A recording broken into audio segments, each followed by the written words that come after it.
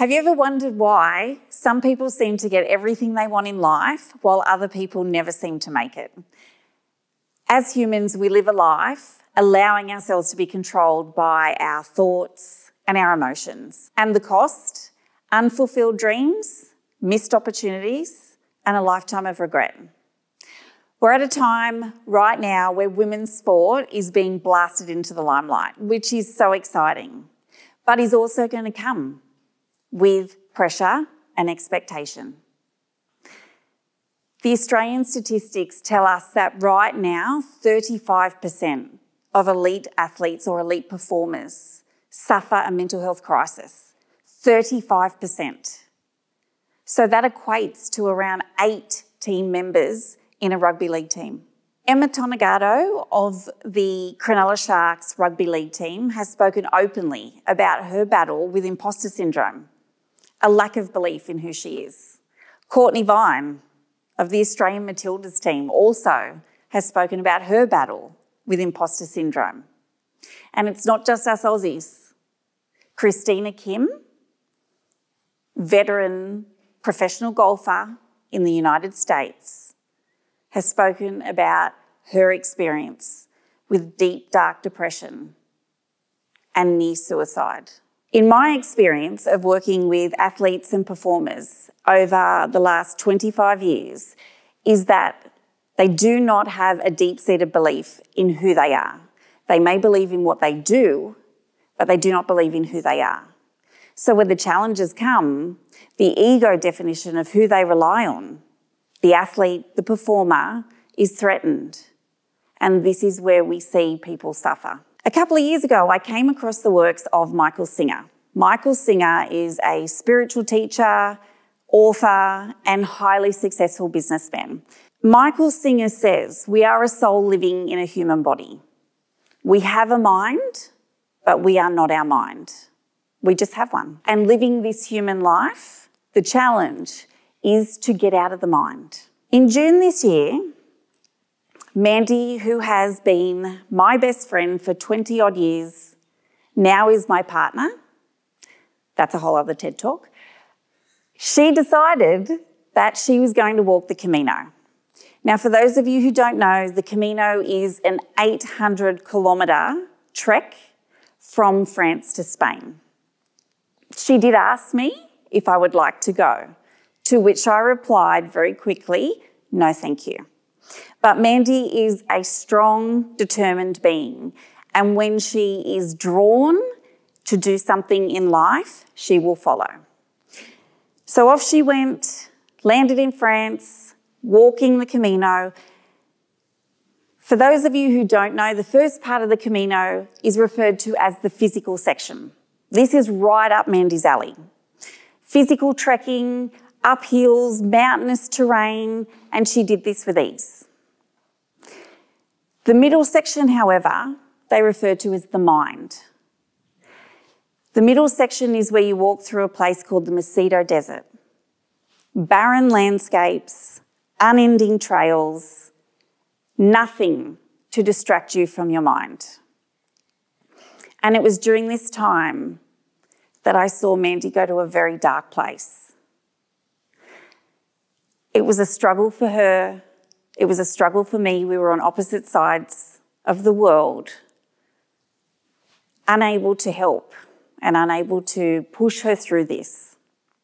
I remember having a phone conversation with her one night and speaking to her about the things that were going on in her mind that were causing her the pain and the destruction in the moment that she was in. I said to her, there is no problem. Your mind is creating the problem. But you see, she was stuck so much in the mind that she could not get her way out. So I said to her, right, I want you to close your eyes. I want you to close your eyes, and I just want you to go through the mental chitter-chatter that you have been consuming yourself with day and night, day and night. And I just want you to notice that as you do that, who is actually listening? And she said, me. I was like, that's right, you. You are listening to your mind. You are not the same as your mind, you just have one. but you are listening to everything your mind tells you. And your mind is just an accumulation of all the conditioned experiences that you've ever had in life. So I said to her, I want you to give your mind a name. I want you to name your mind right now so that you can maintain the awareness that you are not your mind. You are not one and the same, and it is your choice as to whether you listen to the things that your mind is telling you. So she named her mind Beryl. And Beryl is the one that has caused her all these problems along the way. Beryl is the one that has told her she can no longer do this. Beryl is the one telling her it's too hard. Beryl is the one telling her she's never going to make it to the end.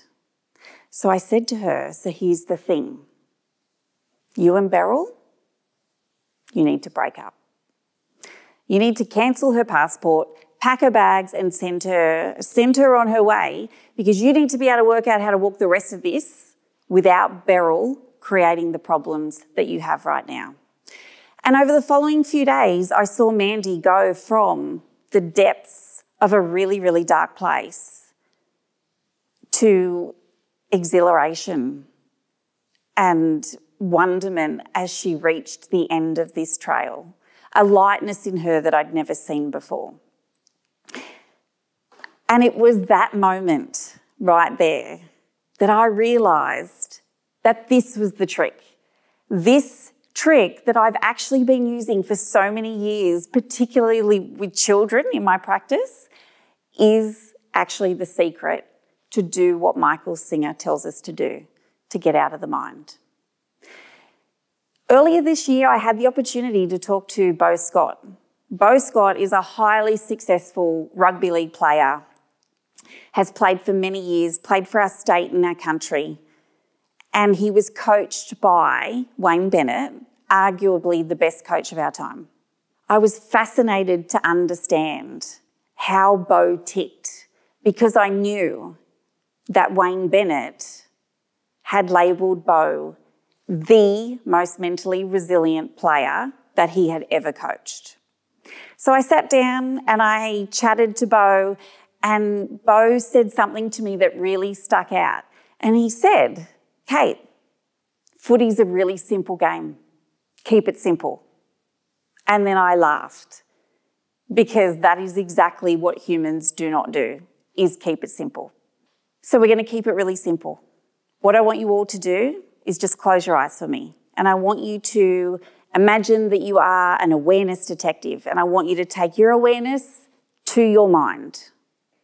And I want you to notice the mental chitter-chatter that goes around and around and around. Much like my mental chitter-chatter before I came here today. I can't do this. What was I thinking? Who would ever think a TED Talk was a great idea? So we need to be aware that that is not me. That is my mind. When we're aware that that is our mind that causes those problems for us, all we need to do is give that mind a name. I call mine George. George is the one who creates all my problems. George is the one that tells me that I need to do this or I need to not do this. George is the one who creates all the pain and destruction. So, when I know that it's George who creates all of my problems for me, I have come to accept that George and I are ready to break up. That I no longer need to live through George. What I do need is to connect to my heart space, the lighthouse, the compass, the internal GPS system, the place where desire and drive and passion are alive and burning inside you. The energy of drive and passion and desire is your guide.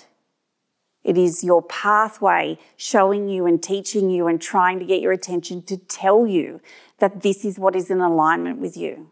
And all you need to do is listen. So I asked you when I first came out here today, have you ever wondered why some people seem to get everything they want in life and other people never seem to make it?